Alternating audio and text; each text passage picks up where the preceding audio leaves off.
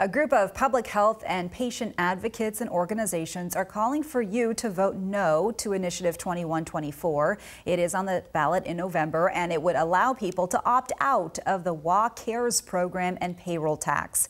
The group calls the initiative deceiving and argues it will eliminate an option for struggling families to get things like home care and medical equipment to care long-term for loved ones.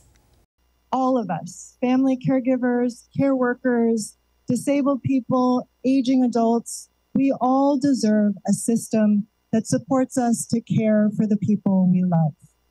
The group says the initiative affects nearly 4 million Washingtonians. And a reminder, we are just weeks away from the August primary election. This Friday is the deadline for ballots to be mailed out by county election offices. July 29th is the deadline to register or update your address online. But you can register and vote in person at a county voting center through election